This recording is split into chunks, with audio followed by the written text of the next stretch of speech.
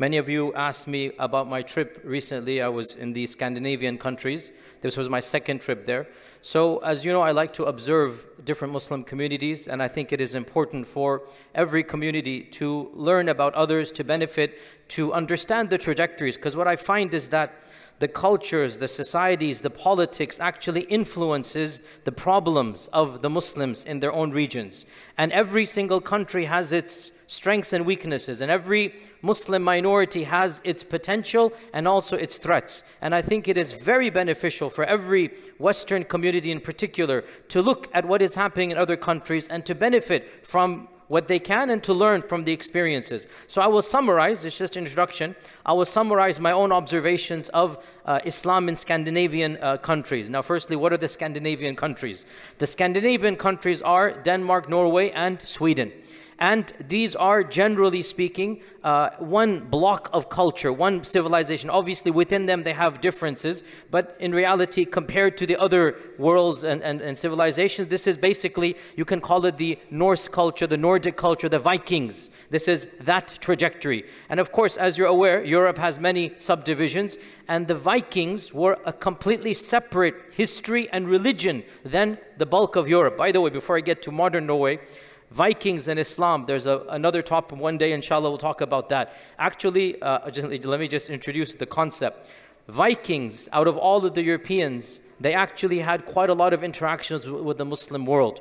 And they interacted, we find to this day, every few years, we uncover a new treasure in those lands of Arab and Muslim coins, which indicates they were interacting with civilizations and Muslims. You probably saw, was it 3 years ago, BBC had a massive article about a Nordic princess 1,200 years ago, uncovered with a ring with the name of Allah on it. This is in Sweden. You will find the original still in the Stockholm Museum, you will find it, that you will find the ring. She's a princess. And she's wearing a ring that has the name of Allah on it. This led to a lot of speculation. Was there Islam in Sweden? Fact of the matter is no, but listen to this. Arab civilization, Muslim civilization was looked up to. It was the pinnacle. And so the princesses would wear the jewelry purchased from Arab lands. And so we have that type of interaction. We also have the Vikings would also obviously raid Muslim lands. This is also the case. And there was warfare, minor warfare as well. There's also a very interesting story. Maybe one day I'll talk about it. A group of Vikings got cut off from the main group, and they remained in Andalusia in Muslim Spain, and they embraced Islam, and they lived in Seville, in Ishbilia. And so there's an area of Ishbilia, still to this day known. This is the area of the Vikings who converted to Islam. So you have a whole bunch of Vikings who became Muslim, and they lived in Muslim Spain. This is again 1,000-something years ago. In any case, that's another trajectory. Let's go down to modern Scandinavia. The Scandinavian countries, before I move on, I must mention one other historical fact. Many of the youth know it. The Abbasid Khalifa sent a Shaykh, an alim, a historian, and an ambassador to travel through these lands. His name is Ahmed ibn Fadlan. This is 1,200 years ago, 1,100 years ago. And why did he send a Shaykh?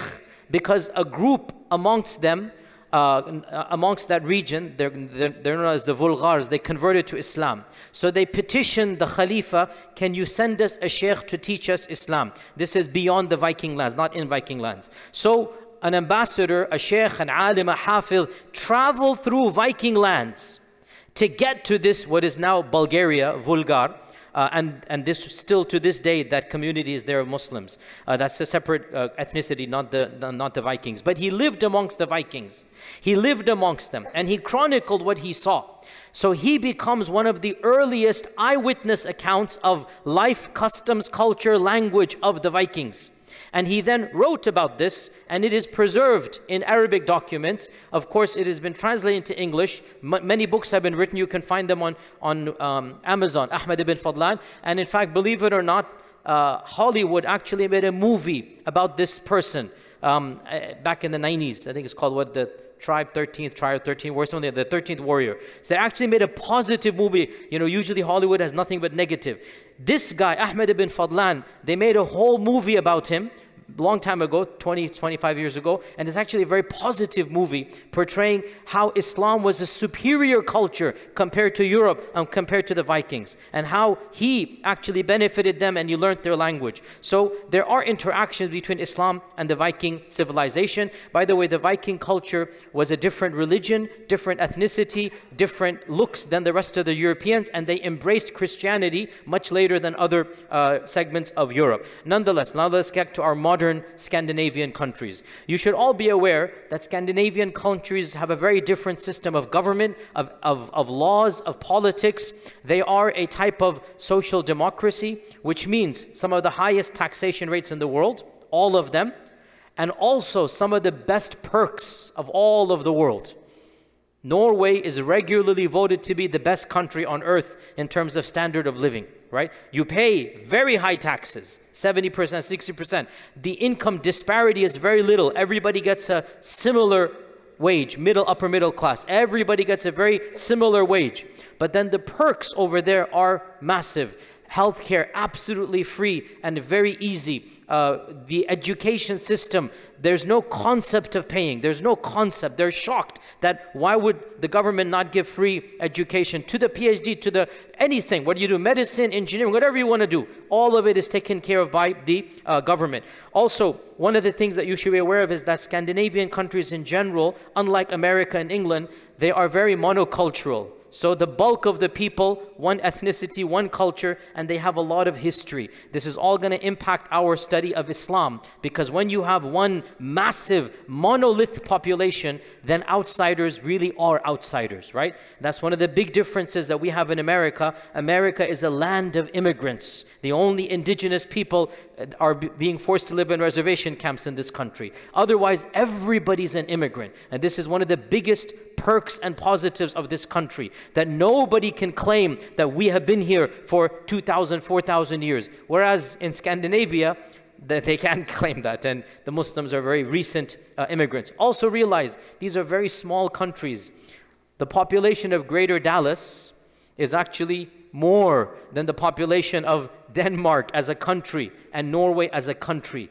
Our Greater Dallas, who knows how many people live in the greater, meaning the whole conglomerate of Dallas, all of Dallas. How many people are we? 7 to 8 million, correct, yes. All of Greater Dallas, 7 to 8 million. All of Norway, 5 million.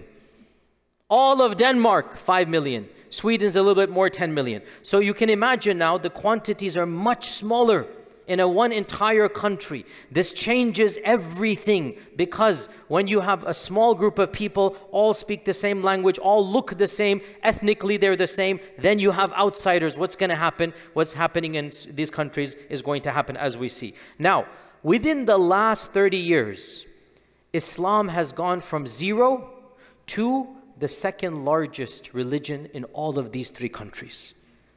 This is a very important historical fact. In the 60s, Islam was almost non-existent in all three of these countries. In the 60s and 70s, hardly any Muslims. We're talking about less than 0.1%. Within the last 30 years, Islam has gone from almost 0 to, believe it or not, 10% in every major city and capital. Stockholm, 10%. Oslo, 10%. Malmö, another small city, the second largest city in Sweden, maybe 13, 14%. It's phenomenal. Now, what's going to happen, though, when so quickly you have a bunch of people coming, look different, speak different, act different? That's why these countries are very different than so many other European countries. Now, why has there been mass migration? Where did these Muslims come from? Two main sources in all three of these countries. The first batch in the 70s and 80s, these countries really needed cheap manual labor. They needed workers.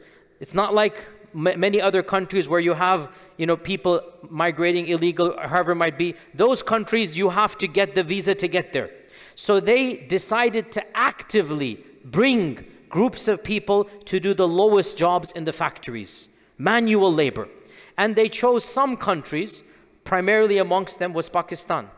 They actually chose Pakistani peasants and laborers. We're not talking engineers and computer scientists. No, they needed factory workers. And so they went to certain areas in the Punjab, in the villages, and like, we want to give. So it became, and also some other pockets, Bosnia, some places in Turkey. But all of these were manual laborers, right? And again, this is an awkward topic, but when you bring people that are not college educated, it is what it is. They're going to live differently, act differently. This is just the reality. It's an awkward topic, but it needs to be said here, right? So the first batch was all people who were coming to work in the factories. Initially, they weren't allowed to bring families. Then the grumbling and this and that, they didn't want them to marry locals, so they allowed them to bring families, right? So this is the first batch in the 70s. Then in the 80s and then 90s, these three countries decided they needed more people to come. Why? Because their birth rate is amongst the lowest in the world. Their birth rate is amongst the lowest in the world. They need people to come. So they decided that they're going to actively allow refugees from war-torn countries to come. And where were the war-torn countries in the 90s? Which countries in the 90s? Somalia and Afghanistan and Iran as well, that the political refugees came, right? In the 2000s, Iraqis. So one of the largest batch of immigrant Iraqis is in the Scandinavian, these Nordic countries, right? And again, these are all Muslim lands because these are the refugees fleeing, and these countries want fresh blood. They want tiny people to come.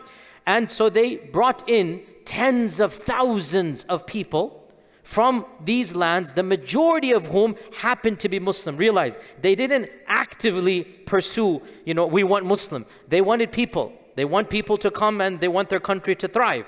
And who's going to come? Because it's really cold, guys. I was there now and it was freezing cold, right? The sun doesn't set in some of these places. You have to realize it's the sun doesn't rise, excuse me, in the winter times.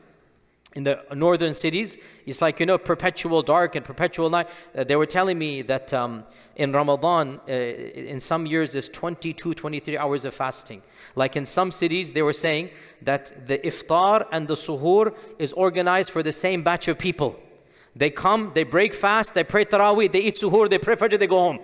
Literally, one batch, come in, come out, that's it. Because that's how it goes over there. So in some ways, these countries are very difficult to live in. Right? But in other ways, obviously, there are many perks over there. So what has happened? And again, I have to be a bit generic here because there are three separate countries. Each one has slightly different issues. So I'm being a little bit bird's eye. So please, if somebody wants to come and I have many critics, Allah musta'an, they want to nitpick. I'm trying to teach you some broad ideas. I'm not being 100% accurate to all three of them. But generically, what I'm talking about. Unfortunately, what we see, there is a massive divide between the indigenous population and between those that are coming from Muslim backgrounds. And the majority of immigrants are from Muslim backgrounds in all three of these. Because again, of the reasons that I said. And so, because this is a homogeneous culture, one ethnicity, one group, one history, and they all look the same, talk the same, act the same. Anybody who doesn't look like them, and they're all, mashallah, 7 foot tall, blonde hair, blue eye, just kidding, they're not 7 foot, but they're 6'7". Every one of them, they're, mashallah, this tall, whatnot. They're all different, and then you have all of us coming along. We stick out like sore thumbs, right? We are totally different from them. So what has happened, this quick, influx of refugees and of immigrants has changed the dynamics. And by changing the dynamics, what has happened? Far-right parties have become extremely popular. Nobody could have predicted because these three countries, all of them were left-leaning in the 70s and 80s. There's an interesting point here. These three countries were the most liberal, the most left-leaning 30, 40 years ago. Now, all three of them, they have some of the most far-right parties becoming mainstream. Some of the most blatant Islamophobia, and that's why there's a reputation, like especially Denmark. You all know Denmark, how many things happen in Denmark. There's this reputation, I'm not saying it's correct, but there's a perception that Islamophobia is the worst in these countries, maybe only after France. And perhaps there's an element of truth, but there's also obviously a bit of an exaggeration. Another thing we need to understand is that these countries, their role of the government is not like America. The people expect their government to be involved at every level. We call it a nanny state. the nanny, they take care of you, right? Which means the government is expected to monitor what you say. It is expected to physically enact laws that protect their culture. Unlike America, we have the First Amendment. Unlike America, where we're expected to be individualistic, those governments are expected to protect overall the cohesiveness of society. They're expected to get involved in everything and every facet of society. I'm going to tell you something, it's going to blow your mind up. The government actually takes charge of all religious institutions.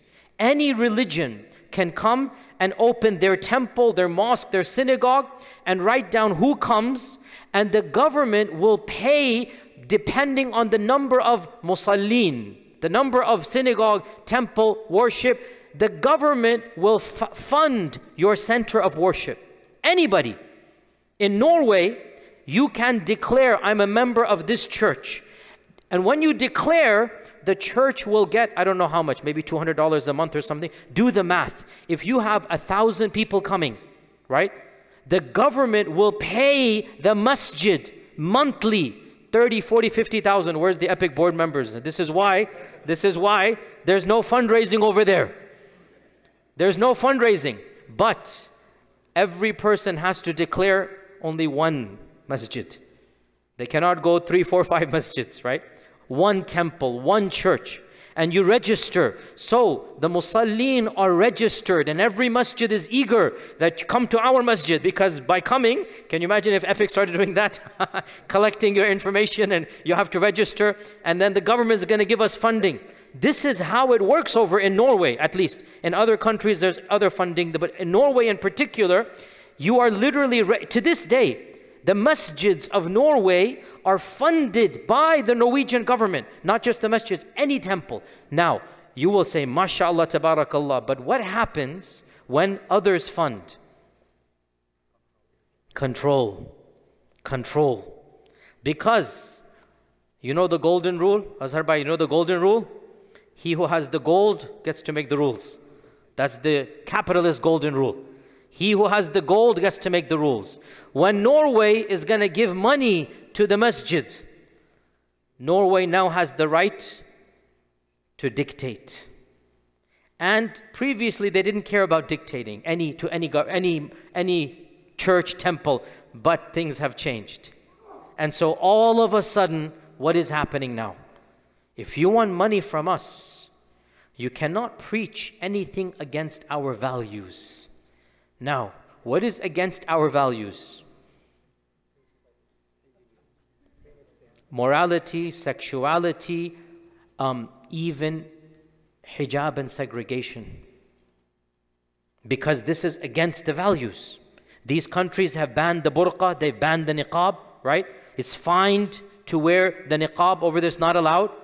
So it's a huge crisis now, because the culture, firstly, the Muslims themselves, generally speaking, compared to us, socioeconomically, they're not like us. Understand why? Where did they come from, right? Socioeconomically, they're not like us. They're working different types of jobs. Secondly, well, the taxation is so high. Thirdly, they're not accustomed to the culture of giving. They're accustomed to the culture of receiving. So fundraisers like we do are almost unheard of. They're not used to it. So now the government has pretty much control. And this is now one of the biggest crises that they were facing. They were trying to get my advice, like, I've never expected this type of problem. We thank Allah, no matter how difficult our fundraisers are, we thank Allah that because of that we have independence. Nobody can tell us what to say, right? Let me tell you a very sad thing that is happening right now.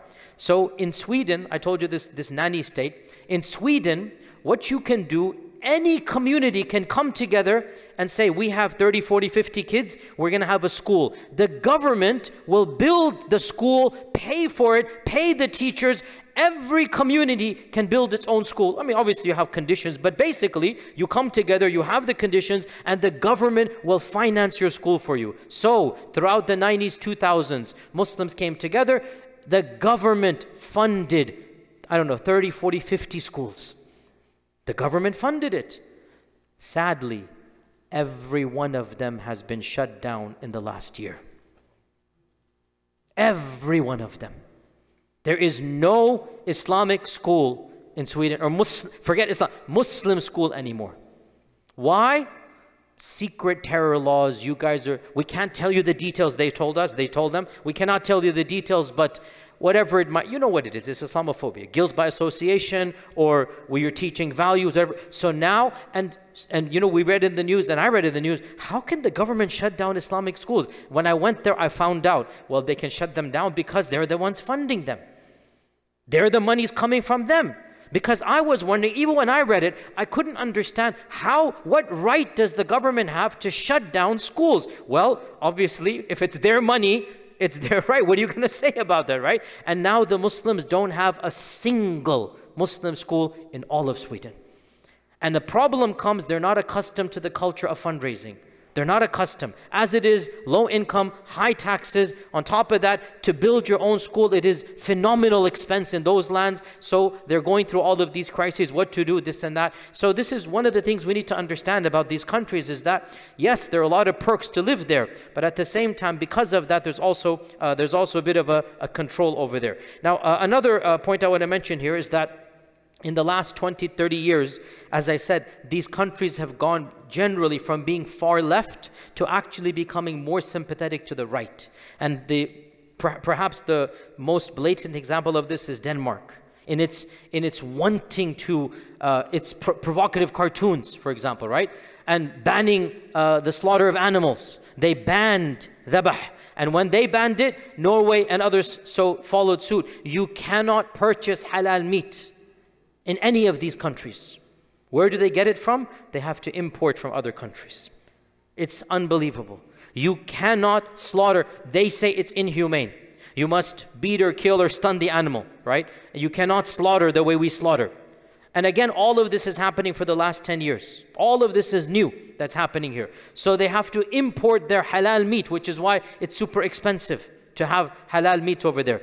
But khair, so this is some of the negatives over there. Of course, perhaps the greatest negative incident that happened was the massacre by Anders Breivik, one of the far right in Norway, right? In Norway, so again, this is, you all remember when that madman bombed in Oslo, and then he went to some island off of Norway and he killed almost 70 teenagers, right? Anders Breivik, this is around 10 years ago, in 2011. This is a very key symptom of the rise of the far right. This person, very sane, very rational, very lucid, he wrote a manifesto, 100-page manifesto. You can read it. It's been translated. You can read it. And in it, he said that our ancestors, the Vikings, fought against these people. We had our own culture. We had our own heritage. Now, the left-wing government is committing cultural and ethnic genocide. He used the term genocide. Our identity is being gone. Look around you, he said. You see these brown skin, whatever. He didn't say browns. Maybe he did, I don't know, with the Muslims. You see them everywhere. Where's our culture gone? And whose fault is it? The left-wing party. So he attacked, not the Muslims. He didn't attack the mosque like the guy in New Zealand did. The guy in New Zealand attacked the masjid. This guy, by the way, the guy in New Zealand was inspired by this guy. The guy in New Zealand read the manifesto of Anders Breivik. It's a very academic manifesto. He wanted to write this book. The goal of the terrorist attack was so people read this writing.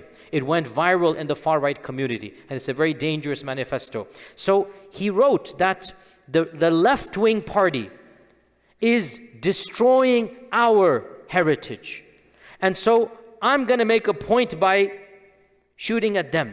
So he bombed in Oslo, outside the parliament, and then he took a boat. There was a youth conference. So suppose the Democratic Party, right? Suppose the Democratic Party was having a teenagers conference somewhere. That's the equivalent of what he attacked. He wanted to give the shock and awe message of killing children. These are teenagers, not even adults. There was no armed police over there. There was nothing. That's why for an hour and a half, he was armed to the teeth. He went through the whole woods just killing children. These are 15, 14, 17 years old. So tragic. Majority of them were obviously not even Muslim, maybe one or two are Muslim, but the majority of them were just, people of society. They're the part of that Democratic Party, the Socialist Party. And his goal was to send the message that this party is betraying who we are. Now, Allah subhanahu wa ta'ala works in ways beyond. This incident was actually one of the biggest causes of the backlash against the far right. This incident, believe it or not, calmed many people down. That actually this rhetoric is going too far. And it actually helped some common sense and bringing about a sense of, unity. And because Muslims didn't do it. If you remember, when it began, everybody saying Muslims, Muslims. Turned out to be a far right, local person that did it, right? So this incident actually caused Norway to be slightly different than Denmark. And it helped curb Islamophobia in Norway to a certain extent. But Denmark and then Sweden have gone the exact opposite way. Sweden was one of the most welcoming of refugees because they genuinely had those notions of the 70s. We're one world, we're one together, we want to have everybody different. Then when all of these last 20, 30 years have happened, now it looks like Sweden is beginning to regret, what did we do now? And so they're curbing and they're forcing, you have to become like our culture. They're kind of putting all of these laws in place. But the good news is that, alhamdulillah, the Muslim community is now maturing up. As you can understand, and I don't want to be critical of other Muslim communities that I go to, but generically speaking, one of the problems of Western Islam, Western Muslims, one of the biggest problems, and especially in these countries, is the division that exists amongst the Muslims themselves. You have to understand, this is first generation immigrants. Can you imagine the people who migrated from villages in Punjab and from villages in Ethiopia? Those people are now here in one country. What do they have in common? Nothing. They have nothing in common. So ethnically, the divisions there are much more pronounced than in America. You have the Pakistani Masjid, you have the Ethiopian Masjid, you have the Turkish Masjid, you have the Bosnian Masjid. So ethnically big divisions. And they can't even communicate in their mother languages. And many of them are struggling, even they're learning the language of the people. Very complicated language, as you know, but alhamdulillah, they're now learning it. Iraqis, they've just come 10 years ago. Afghans have come right now. They're not gonna, what language are they going to speak with anybody? So actually, we say Oslo is 10% Muslim, Stockholm is 10% Muslim. Yes, it is. 10% of the city is Muslim, but they're not united. Ethnically, massive divisions. And then, one of the worst problems of the whole world within our ummah, sectarian divisions. And I have been a very vocal critic. The same sectarian differences back home have now been imported. And you have, believe it or not, while there's so much Islamophobia, the Barelvi Masjid there, the Deobandi Masjid there, the Tablighi Masjid there, the Ahl Hadith Masjid there. Can you believe? And this is the reality, right? And you laugh at this, but I'm telling you, what do you expect is going to happen now, right? But this is the elder generation. When I went, alhamdulillah, massive crowds coming, the new generation is coming, diverse people are coming, and inshallah ta'ala, the new born and raised. This is now going to end on a positive note. Those that have been born and raised in those lands, their vision is changing. And they have a sense of identity. Alhamdulillah, when I went to Norway in Oslo, they're building the largest community center modeled after Epic. They literally said, we're modeling it after Epic. And they want to have, by the way, every city I went to, they were so happy at Epic's vision, Epic's Masjid, Epic 2.0, every city. Alhamdulillah, we are, alhamdulillah, I was told to give salams to all of you and to our shuyukh and everything. So alhamdulillah, they're monitoring us. But in Norway, $7, $8, $9 million project funded by themselves and the Muslim communities around the world. Not funded by the government. They're not going to take money from the government. They're seeing now what's happening. And I visited, I taught the class that I did, the seerah class I did, I taught it in their center. MashaAllah, 400 or 500 people packed to the audience. They're building a massive structure for them, a massive structure from ground up. No government control, independent. So alhamdulillah, now we are seeing a resurgence. The youth are coming to Islam. The Islamic identity is very strong amongst the youth. And they recognize that they have a role to play here. And of course, they're born and raised there. They speak the language fluently. So alhamdulillah, my humble assessment is that their struggles are very different than ours, and in some ways they have it more difficult, but in some ways they have it easier, because these cities are much smaller than Dallas and whatnot. Stockholm is less than 1 million, right? And in Stockholm, if you have 10% Muslim, I was in the city of Malmö. Malmö is spelled with an O, but it's pronounced Malmö. And they said that if the Swedish population maintains its negative and the Muslim population maintains, Muslims have, mashallah, the average of what, 5, 6, 7 kids, right? The average, mashallah, that's a secret weapon, I say. That the prediction is, this is the halal secret weapon, guys, huh? So don't worry, take the video and miss it. Halal secret weapon. It's not our fault we have more kids, guys. You want to do whatever you want to do. It's all halal, alhamdulillah. So if the projection continues, I was told by one of the local counselors there that within 1 generation, it is very likely that this city will almost be half Muslim. Because this city is just not there. The locals are not reproducing. It's not our fault. I mean, it's not, I don't know why they're getting irritated at us. It's not our fault we're having kids, right? So it's not even, so the point is, what's going to happen to the majority? Now, finish off on this negative note. You know, the Swedish Quran burning. You're hearing this happening, right? I passed by the place where the guy did it. And he did it in a district of Malmö that is 90% Muslim. Everywhere you see hijabis and thobes and beer, the whole city, you're like, where am I? Every falafel shop, you know, is over there. Every shawarma, everything is over there.